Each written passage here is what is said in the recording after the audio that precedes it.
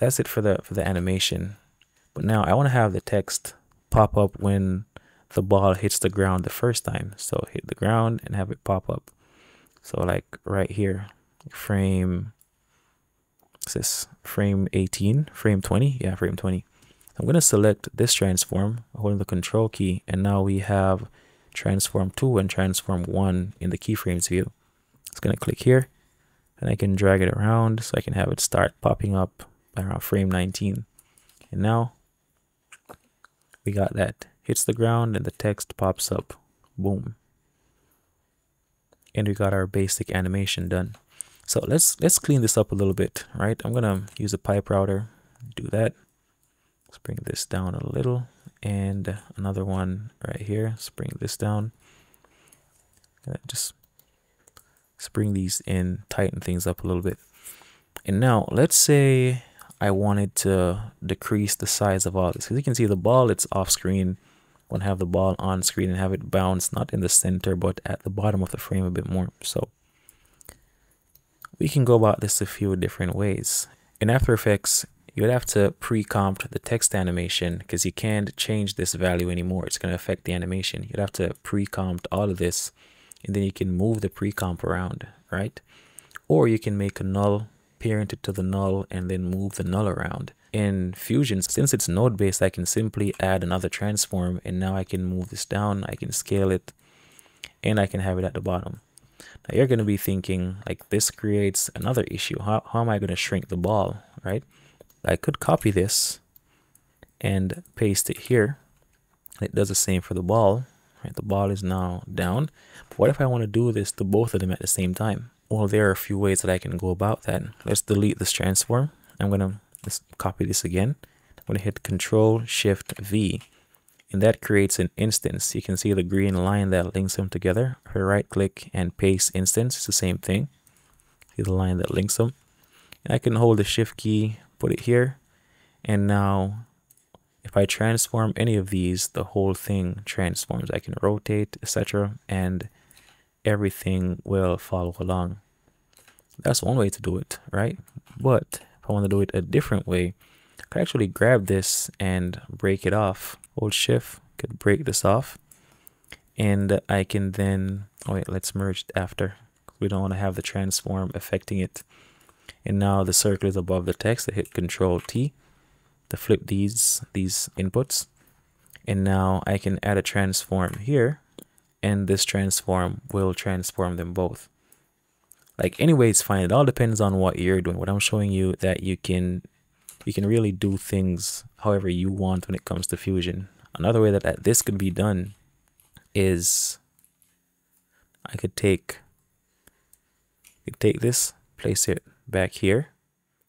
I could merge the ball over this thing, and then take this entire thing and I put it over here, and then merge these above it. So now it's the exact same thing as before. We have the ball as the background, the text is merged above it, and then everything is merged above this blue background. So there are many ways you can go about this. Or if I want to keep the merge right here, I could disconnect this. Let's add a new background. Let's make it transparent, ensure it's black. The alpha is 0. And now we have this black background. The ball is merged above it. Then the text is merged above the ball and the background. And now I can drag this over here and merge it all above the blue background. So exact same outcome, but a different approach. It all depends on what you're doing, right? So, but I'm going to keep it like this just for the sake of the tutorial. I'm going to add the transform right here, and I'm going to shrink it down, bring it to the bottom of the screen, like right here. And I want the text down just a little bit lower. See, the ground for the ball is right here. I could add a transform, or you can use the merge, which actually doubles as a transform. It just doesn't have all the transform, the properties.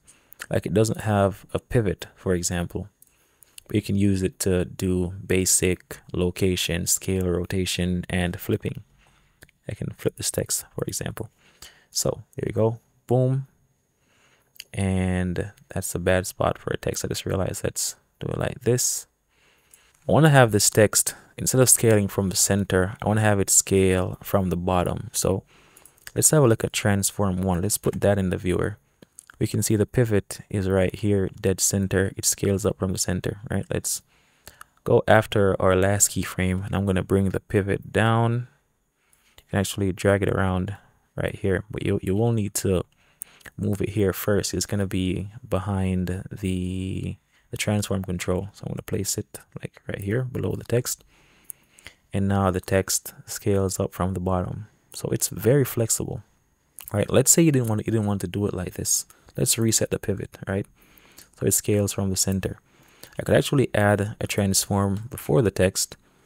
And then if I select transform 1 and I select, I could move transform 2 like upwards like that. If I select transform 1, transform 2, and I can mouse over these and see which is which. This is transform 4. I can use this to bring the text up. It's physically moving it, but now it's going to be scaling from the bottom since the pivot is now lower. The pivot didn't move, but the text moved, right? So the possibilities are pretty much endless when you're working with the nodes. So like before, just want to move the pivot back down. Let's end the animation, ensure at the right spot. There we go. And now, boom, pops up. And if we look back at our last merge, you can see, boom, hits the ground and it bounces up.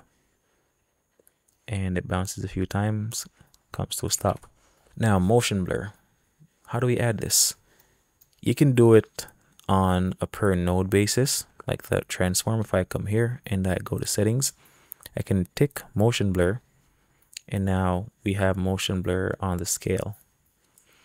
I can increase the quality, which increases the steps. So it makes it look like instead of you can see the individual stepping, it smooths it out. By default, it goes up to 10, but you can type in your custom value here. Like you can type in 15, for example, if you need something smoother. But just know that the higher it is, the more processing power it's going to take to render it out. So in this case, by the time it reaches 6, I think it's fine because it's not moving too quickly. Maybe like 7 or 8. So 7, 8, I think that's fine. Maybe like 8 is fine in this case. There's also the shutter angle, which is 180 by default, which is for natural motion blur, like on real life cameras. You can increase it to 360, or again, you can type your own value, like 9999, which is kind of ridiculous. But let's reset that. Let's double click and reset that to 180. Now we have motion blur on the text, and this gets pretty annoying if you're going to be enabling motion blur for every node. So let's disable it here. If you want to have it on the text and the circle, what we can do is use this last transform, or if you want to have just a dedicated node for motion blur, let's throw a transform node down and let's just call it XF for transform and MB for motion blur. Hit settings and turn motion blur on. And now everything that's processed before this will have motion blur. So we can see our text has motion blur and our red circle has motion blur. Right, so let's play our animation. And motion blur is pretty heavy, so you might get some stuttering until it puts everything in RAM. But again, if you want to speed things up, like in my case, I have these controls here. I can turn off high quality, turn on proxy. You can right click here, do the same thing. And I'm going to set playback to 1/4. And that decreases the resolution, but I have motion blur still on. And now I should get some faster playback. But motion blur is pretty heavy in Resolve, so I usually just turn it on to see what it looks like. Then I turn it off from right here, or by right clicking and turning off motion blur. And I keep it off until I'm ready to render. Well, this doesn't affect your rendering, but I just turn it off for the viewing purposes, right? Because it's quite heavy for some reason. So that's our animation. That last bounce looks weird. I'm just noticing. Decrease the height and maybe slow it down a little.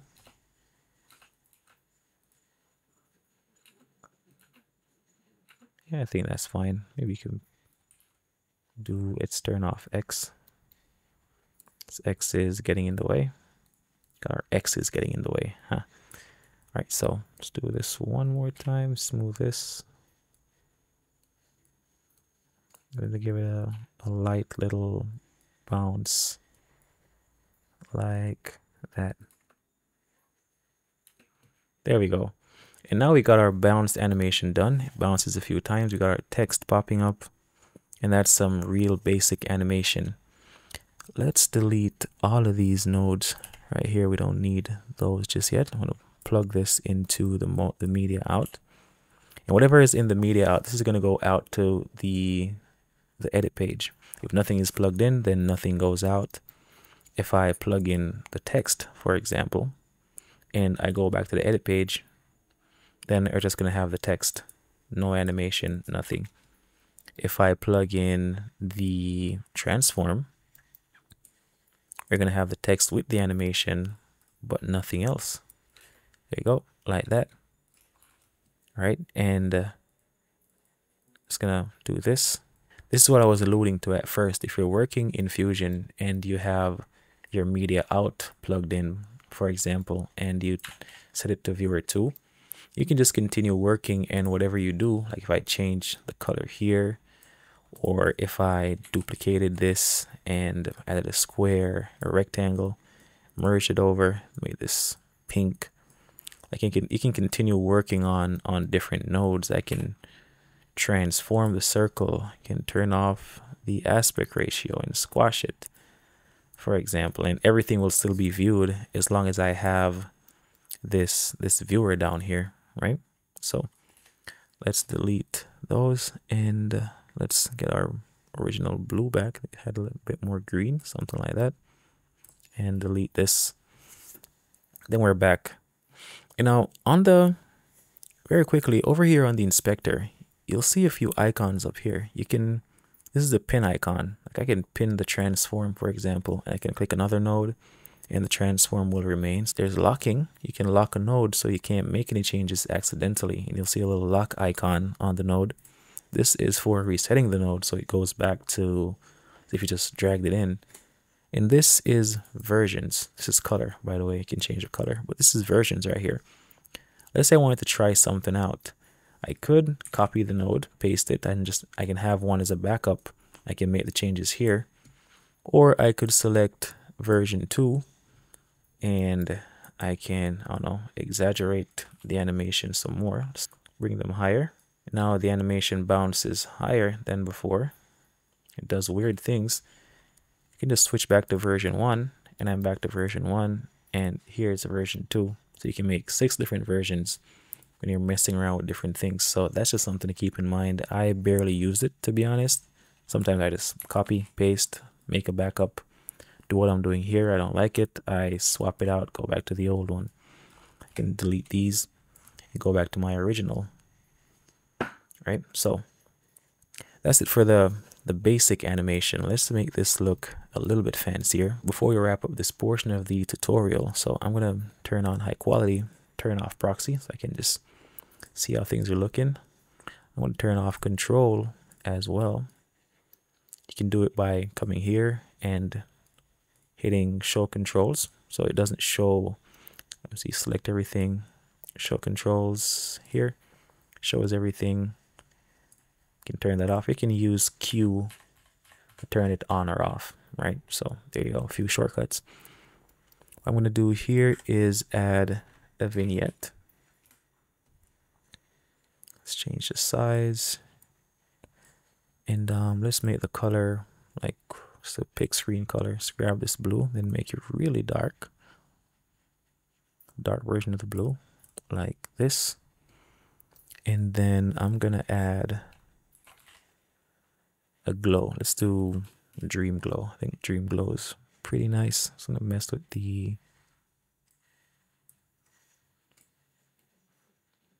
I think the text is simply too white, so grab the text. I'm gonna got this off-white here that I like to use. Make that off-white. Back to the glow. This glow came from Reactor. That's why I like to use it for some things. do glow strength. Let's turn that down. Let's this spread. Brightness, you can mess with these settings and see what they do, see what you like. I think that's it for now. Let's go to the edit page.